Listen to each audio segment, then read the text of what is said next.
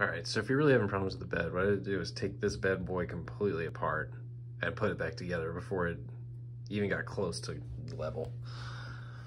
So we all know that under there, my phone can get a good shot of it. See them nuts? They have a little notch in them. And the only important part of it, that little notch right there, in my opinion, is that they face about the same way. So like that one is facing about the same as this one. And then at that point, you're fine. But if you have a bed that's like egregiously out of level, there's a chance that under here, right? See those wheels right there? Let's see if I can get it to focus.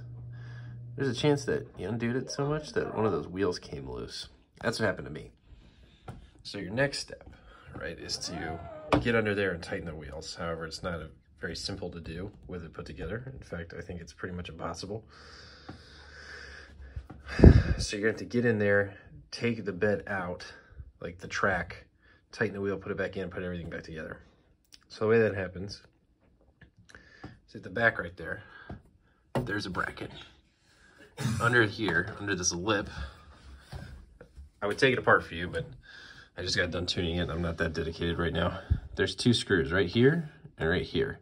Those screw out, this thing pulls off. It takes a little bit of force, and you won't be able to get it exactly flush next time you put it back on. At least I wasn't, but I can get the screws back in, and it's not a structural part. It's just kind of like a cover. You can even leave it off if you wanted. Then you're gonna have to undo these belts pretty much all the way. You're gonna have to eventually take them off the bracket. So reach back in there, untension the belts until this actually pops off and you're left with the screw in your hand. You're gonna need that later. Just do that to both the belts now. Then after that, you're gonna wanna undo these 4 screws, leave these 2 on, pull the bed off, and then just plop it back there, right, with the wire still attached. I would love to detach the wire, but you kind of can't. Even if you undo these screws, this is just like a sleeve, and there's still wires attached to the board under there. There's not really a good way to get it off. You just put it to the side, and then you're left with this bare bracket.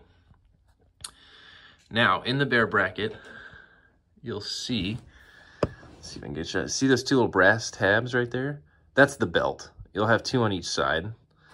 You'll have to pop those out when the belt is untensioned all the way. And then you'll be able to slide the bracket over top of your detached bed wire and out the back of this plate here. That'll let you get at the wheels. And then you tighten the wheels with an Allen wrench and using the M8 nuts on the top of the bracket. Make sure everything's kind of a quarter turn past tight. Put it all back together. Make sure those nut notches we were talking about earlier face the same way. Man, I'm a really bad videographer. Let's see here. Those nut notches right there. Make sure those face the same direction.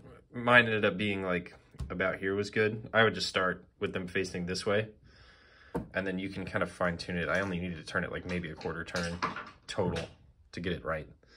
And then the auto bed leveling should be able to take it over from there and do a good job. And then you put it all back together in the reverse order that you had taken it apart. Again, I do a video about taking it apart, but I'm just got done like actually getting it to work. And at that point, you should have a pretty good level bed, and you should be able to run auto bed leveling and it work out.